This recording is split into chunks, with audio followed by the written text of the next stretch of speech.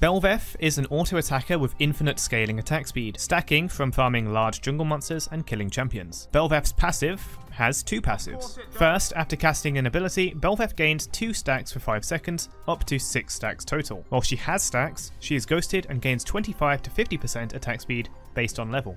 Her second passive grants her stacks of lavender after taking down a champion or large monster. Monsters grant 1 lavender, and epic monsters and champions grant 2. Each stack of lavender grants her 0.25% to 1.25% bonus attack speed based on level, at the cost that she cannot gain attack speed per level like other champions. She both scales her attack speed by farming monsters and champions and gaining stacks. But how much those stacks give also increase with level, making her attacks very rapid by late game. Her attacks can also exceed the attack speed cap of 2.5, but all of her attacks, including AD damage and on-hit effects, only deal 75% of their normal damage. Belveth's Qs are 4 directional dashes, each with their own 16 to 12 second cooldown, and a 1 second cooldown between them. The dashes deal physical damage and apply on-hit and on-spell effects to enemies she passes through, and also resets her basic attack timer.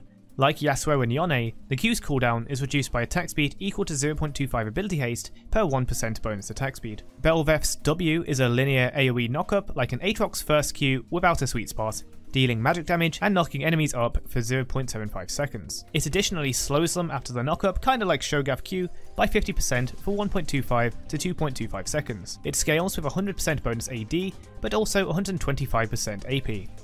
Hitting a champion with the W will also refresh that direction's Q cooldown.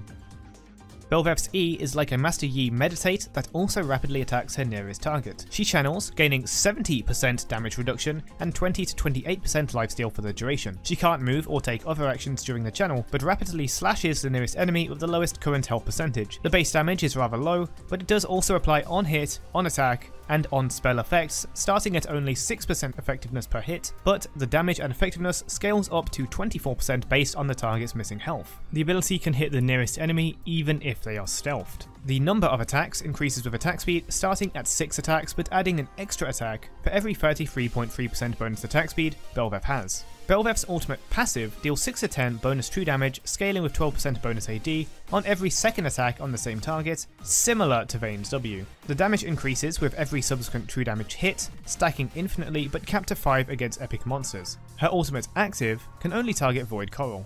Coral will spawn when Bel'Veth takes down a champion or epic monster, lasting 15 seconds. On casting, Bel'Veth consumes the coral, slowing nearby enemies while she channels like a eune ultimate, exploding to deal true damage to caught enemies, scaling with 100% AP, and 25 to 35% of the target's missing health like a crazy AoE Garen and eune ultimate, but kinda telegraphed. Once done, Bel'Veth assumes her true form for 3 minutes, going Super Saiyan and increasing her range by 50 to 100 based on ability level, increasing her total attack speed by 10 to 20%, increasing her bonus health by 100 to 200, scaling with 165% bonus AD and 90% AP, and increasing movement speed by 25 to 75.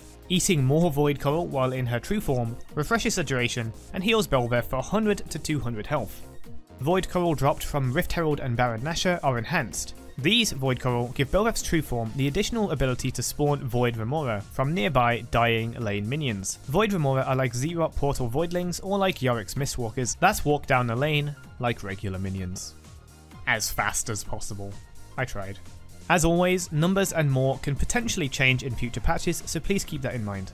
Going for auto attack items sounds great, but keep in mind she only has 125 base range and is pretty squishy and kinda slow without true form. Some tanky or bruiser items can go a long way, like Titanic Hydra, though high damage items like Kraken Slayer do have a certain allure, and I'm sure there'll be some funny meme full AP builds at some point, in which case Nashor's Tooth and Lichbane are good fits.